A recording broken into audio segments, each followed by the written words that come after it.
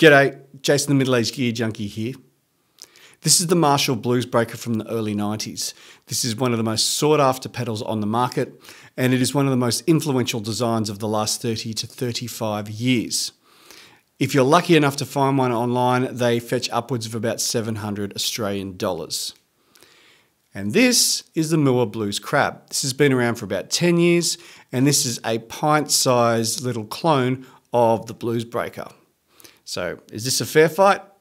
We're about to find out. Before we do, please hit that subscribe button if you enjoy the content on this video today. All right, let's get to it. So I'm playing my Strat through my Fender Deluxe amplifier. Here's my clean sound.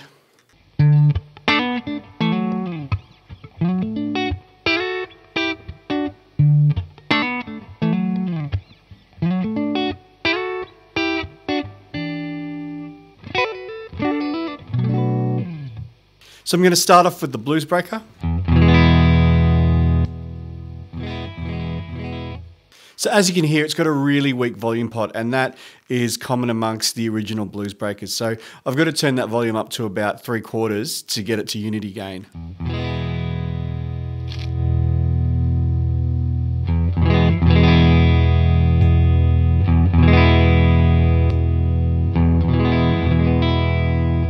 And as you can hear, it's kind of dull sounding as well.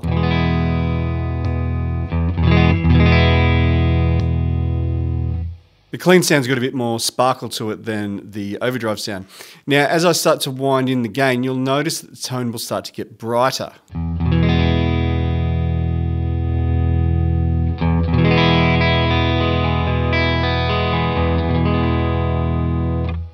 So that's also a characteristic of the Blues Breaker, which is the gain pot also winds in a bit of sort of present upper mid frequencies as well.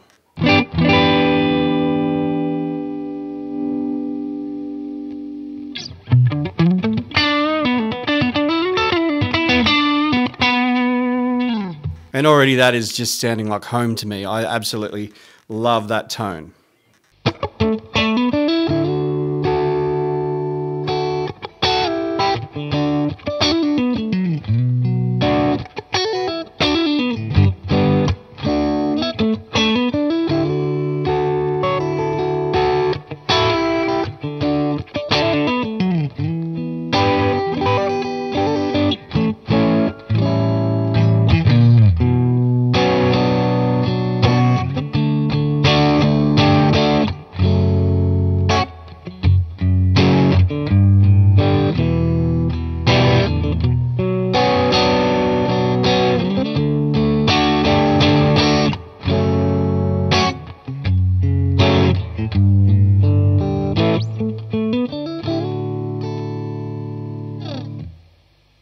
Yeah, that's the Blues Breaker sound. It's so responsive to your pick attack. So people often ask me, do you roll off the volume to clean it up? You don't need to with this pedal. It's just so responsive that it's all about how you pick the guitar. So.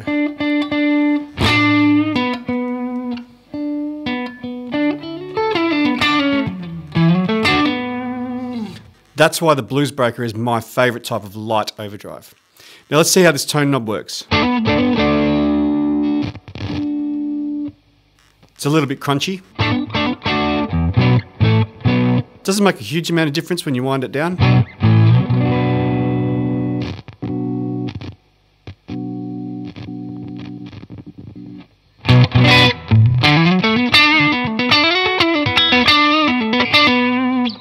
So it definitely brightens it up a bit, so I'm just going to back it off a bit.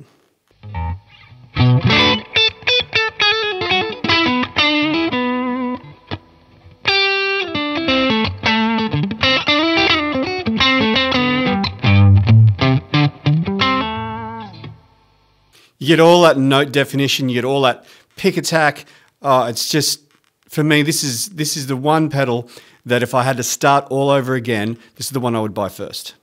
So let's have a look at the Blues Crab.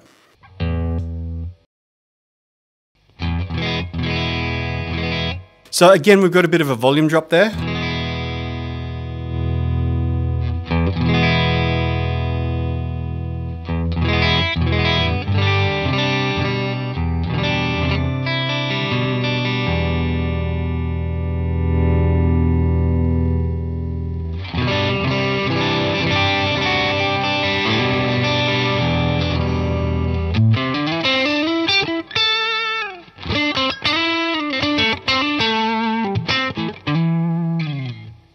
It's definitely in the same territory. As I winded up that gain, I don't know if you noticed, it did get a bit brighter.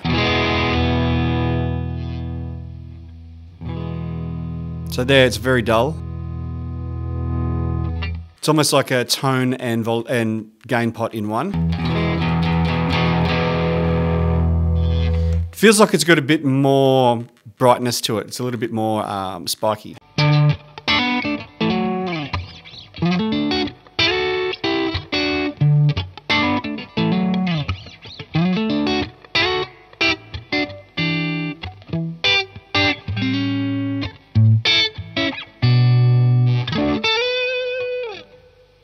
Yeah, that's definitely in the blues breaker ballpark for sure. It's got those really nice present upper mids. I think it's a little bit fizzier right up high than the actual blues breaker, but it certainly sounds very similar, and it's very responsive to the pick attack as well.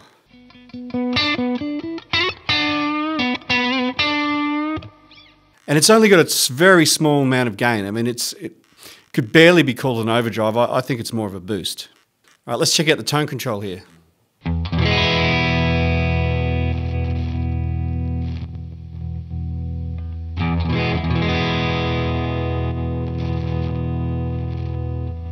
So when I turn it down, it's a little bit dusty. When I turn it down, similar to the blues breaker, it doesn't do a whole lot.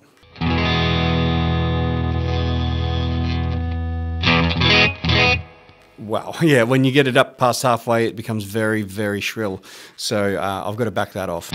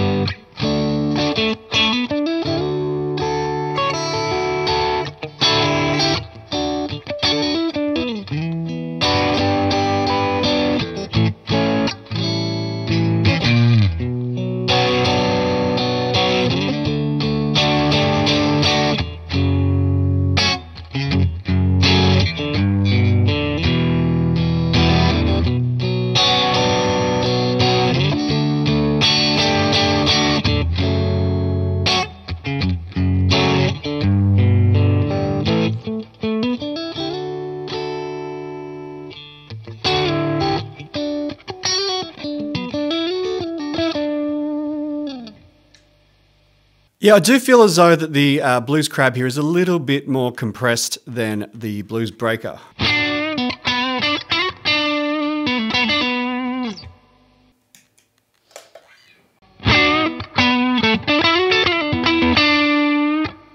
Yeah, I find that the Blues Crab just to be a little bit more squished, and it's definitely got a different upper mid-range. I think it's got more fizz to it than the Blues Breaker. Let's see if I can get the Blues Crab to sound exactly the same as the Blues Breaker. So that's the tone I'm after.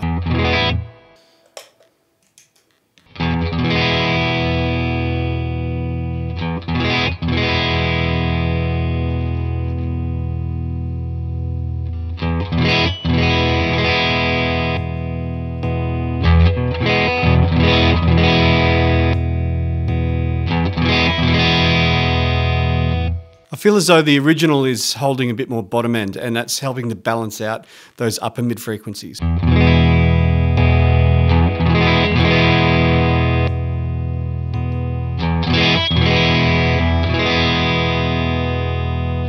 Yeah, I definitely think the Blues Breaker is holding a bit more bottom end than the Blues Crab.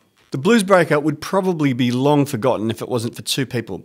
The pedal builder Analog Man, who based his King of Tone around the Blues Breaker circuit, and John Mayer, who a couple of years later came up with his album Continuum, which he started using a Blues Breaker in. And people just went nuts over this album and his guitar playing. And when they found out that he was using this somewhat derelict pedal called the Blues Breaker, everybody wanted one, and the prices have gone up ever since. It's easy to see why he would like a pedal like this, because there's just so much single note articulation with the Blues Breaker.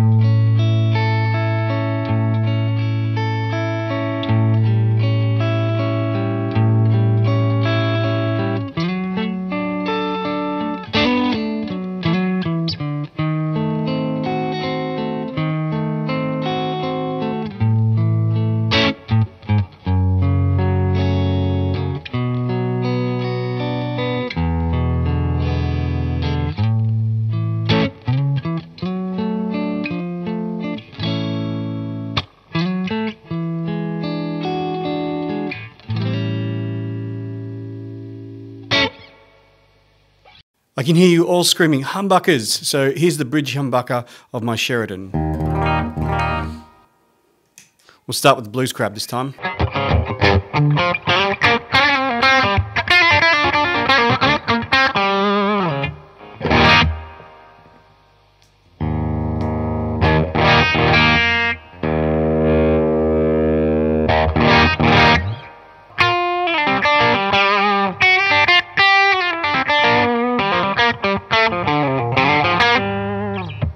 Yeah, I find it a lot less inspiring on a bridge humbucker like that. It doesn't really do much for me. I just want more growl and more gain. On the neck humbucker,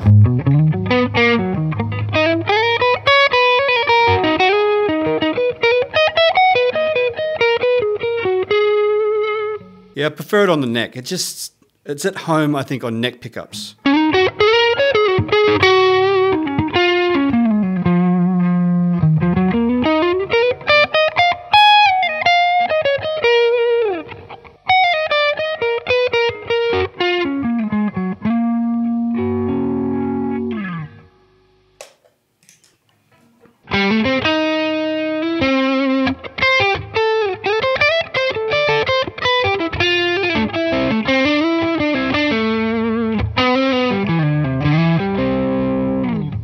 Yeah, for me it sounds both of these pedals sound better on the neck pickup than on the bridge.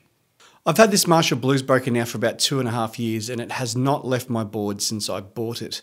I did a video a couple of years ago called My Search for the Perfect Light Overdrive, and this was the clear winner in that case. I even owned at one stage a Klon KTR and I just much preferred the sound of the Blues Breaker. It's an imperfect beast. It's got a few quirks, so it's only really got one usable setting. And in my case, that's having everything up to about 3 o'clock. That's where I like it, but it just sounds amazing through neck pickups, and it really works well with Fender amplifiers. I think the results do vary depending on the amplifier that you run it through. And for me, with my my Fender Deluxe, which is my main pedal platform, it just sounds amazing. As for the Blues Crab, well, I first got turned onto this pedal after watching a demo by a channel called Pedal Picassos. In one of their very early episodes, they did a demo of this pedal, and I think they even compared it to a Blues Breaker, and I was really impressed with the results. Not only was I impressed with how well this fared, but the tone that those guys were getting was the tone in my head, the one that I'd been looking for about 18 months. And I went out and bought this, and playing this for a few months inspired me to go out and get the real thing. So that's how good this is. This is a fantastic iteration of the Blues Breaker. It's not quite the same. I mean, its top end is a little bit different. It's a little bit more harsh in the top end. It doesn't hold quite as much bottom end, and it is a bit more compressed, so it's not quite as responsive. But, you know, when you look at the price, this is probably the best $60 I ever spent in my life.